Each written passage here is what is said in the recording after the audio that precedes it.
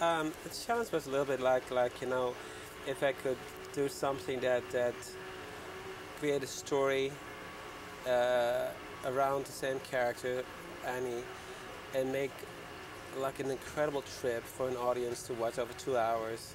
That would be at least as exciting, if not more exciting than the first one, and actually also would be make it appealing for a larger audience, because I wanted to make sure that kids could see this movie as well, because I like to make movies that don't show any direct violence. I mean, there's, as you could have seen in the movie, there's no blood, whatever. It is pure thrill. It's just pure like sitting on the front row of a speeding car, speeding bullet, and that is to create suspense and excitement with pure visual means. That was for me the biggest challenge. What's the secret then? How do you create suspense like that? I don't know if there's a secret or not.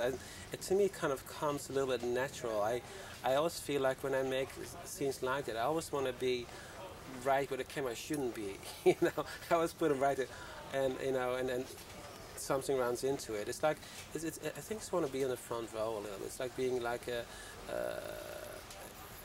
absolutely like. As actors are playing a scene, I want to be right next to them. You know, I want to be like never wide. So now I want to be right in their faces, and I don't know. It comes also. Emotion is like very important to me.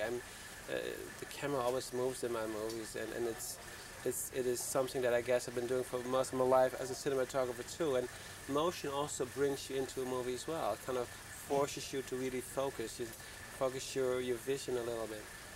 Now these days, filmmakers think in terms of financial success, of course, as well as all the other things.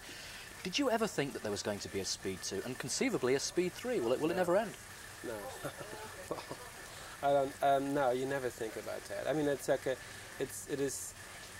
basically the studios always come up with those ideas. It's like I don't think a filmmaker is set out to make a movie. Think, oh, if I do this, I can make a sequel and another sequel.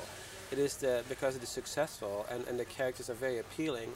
That's when the ideas start to occur to most in studios' heads. Well, let's try another one, and in most cases, it's very hard to do because you don't want to repeat yourself. How can you be different and still have something exciting and still similar? You know, because the audience want to be the same thing and they want to be different at the same time. So it's really hard to mix those two.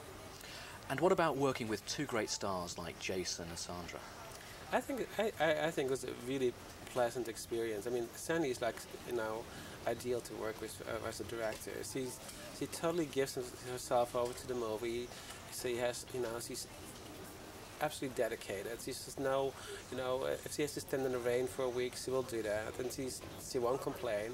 And she really also out to make it as good as possible. And Jason too. This is his first big action movie, and he really threw himself into it, and he enjoyed it. That's the key thing to, I think, a successful movies, that you can see that the actors had a good time while they were making it, because it was a very physically demanding movie, wasn't it? Very physically demanding, yeah. And also physically demanding because he basically had to do most of his own stunts, because the camera is always so close that you cannot use the stunt double, Now that to me is also part of the extra gratification when you watch a movie like this.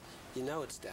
It's not fake. It's no just doubles here. It's like the real act, and that you can see it in their reaction. You can see it on their faces. You can see the excitement, and the whole bodily reaction is different when it's them. Which is, that to me is exciting as well.